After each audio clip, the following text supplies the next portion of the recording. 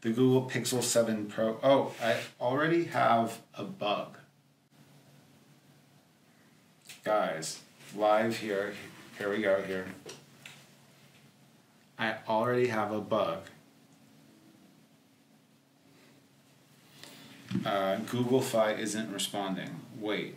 What's up guys, I just got my Pixel 8 Pro in the mail today, and we're going to do a little different of a video where we go ahead, unbox the device.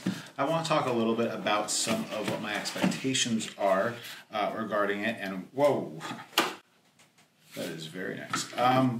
Okay, so the back of this device is a satin finish, and this thing is very, I really like the blue. Hopefully you guys can go ahead and get a close-up of it. This blue is absolutely killer. I mean, I think that this blue, let's see, we get a little closer even on that. This blue is absolutely fantastic. I really like this polished blue, and I really think that it's just a really nice overall look and feel. As always, in the box of any Pixel, right, you're going to have the standard white USB-C to USB-C cable. And let's get this first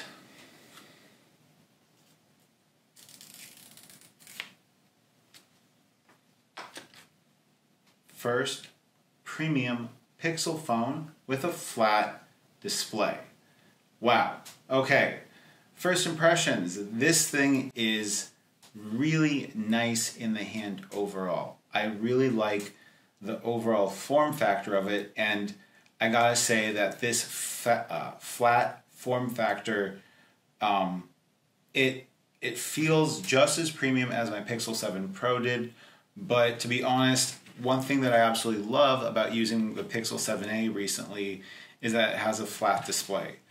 This device is actually a bit thinner in hand feeling than the Pixel 7a, which is a bit of a chunker.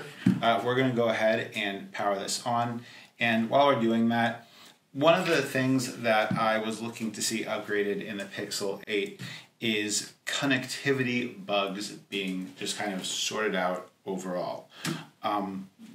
When I got my Pixel 6, I was coming from a Samsung Galaxy device that had a Snapdragon SoC, and the performance of that device was absolutely fantastic.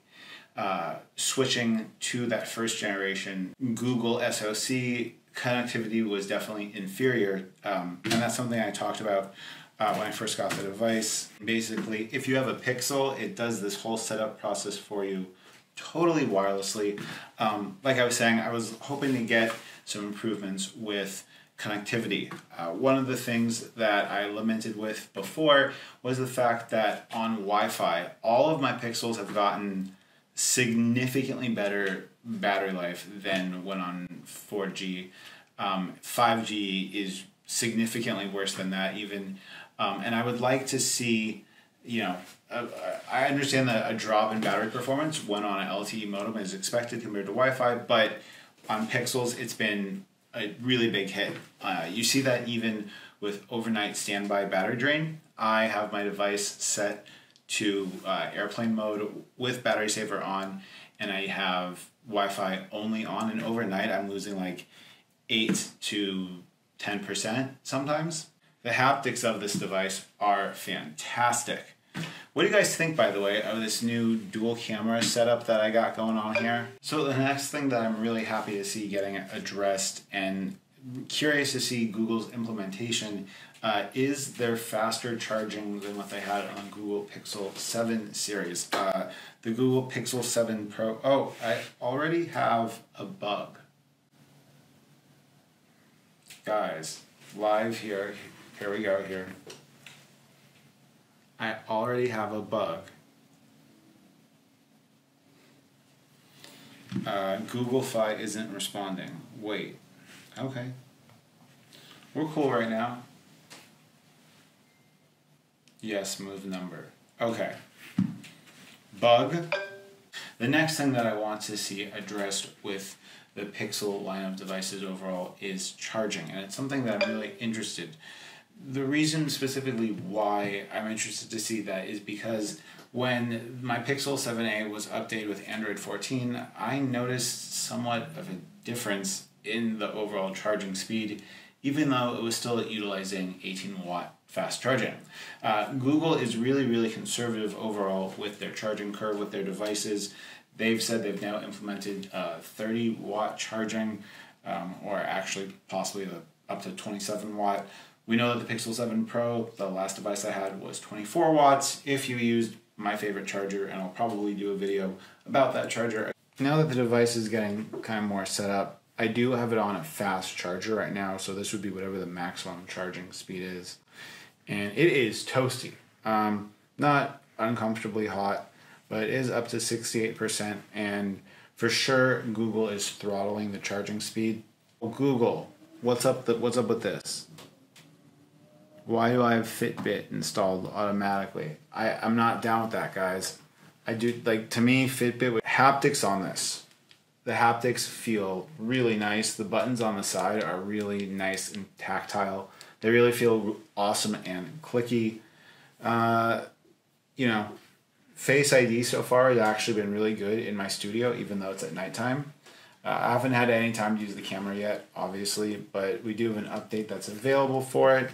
And, coming from the Pixel 7 Pro and now the Pixel 7a, I like Pixel devices in general because they feel smarter. They feel like a smarter smartphone than a Samsung. I like Pixel devices in general because they feel smarter. They feel like a smarter smartphone than a Samsung device. I have a Samsung Galaxy Tab S8 Plus, right? And me and my wife use it and we share it back and forth. So I have quite a bit of experience using other flavors of Android. In the past I used a bunch of Xiaomi phones, and I prefer the features that I get with Pixel devices. So here it is, Pixel 8 Pro. It's getting set up now.